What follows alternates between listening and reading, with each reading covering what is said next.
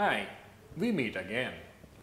So, if you have been thinking about your applications and if you have checked the admission requirements of graduate programs, you must have noticed that one of the requirements is a letter of recommendation, also called a reference letter, and with the acronym LOR.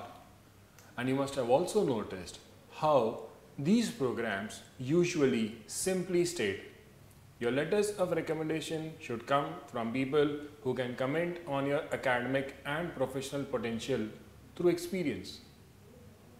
Too less, is it? No, that isn't really terse. That is a laconic statement. They have given you enough hints on what do they expect in your reference letters. There are two myths related to reference letters. First, people think that the designation of the person is important. Wrong. How well does that person know you?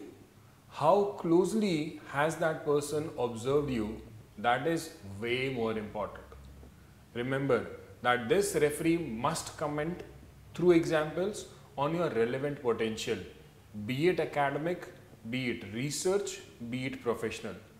Someone with a very high designation like the dean or the principal or the head of the department or the CEO might not have observed you so closely as your assistant professor or your immediate reporting head.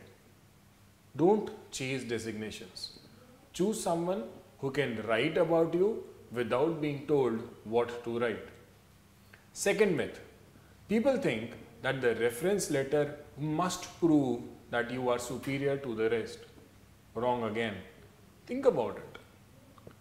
Think about the case where the same professor or the same reporting manager writes so many reference letters and in each of them he writes the same text.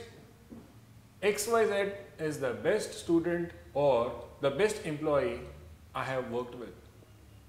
Doesn't it sound ridiculous how everyone that this person recommends is the best?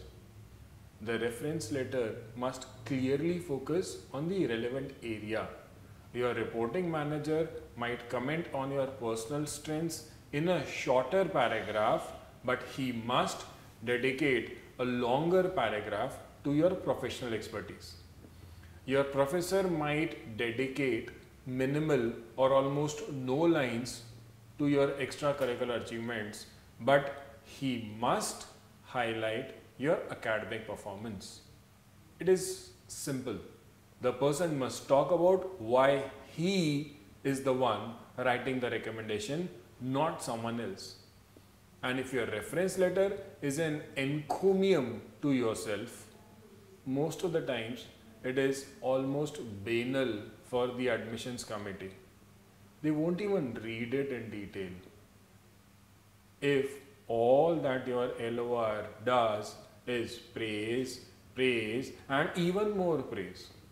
So in short, choose someone under whom or with whom you have worked significantly, a professor under whom you pursued a project or research, a supervisor or a trainer under whom you worked or trained. And make sure their reference sounds like they are happy to have known you and not we are blessed to have met this person. Good luck.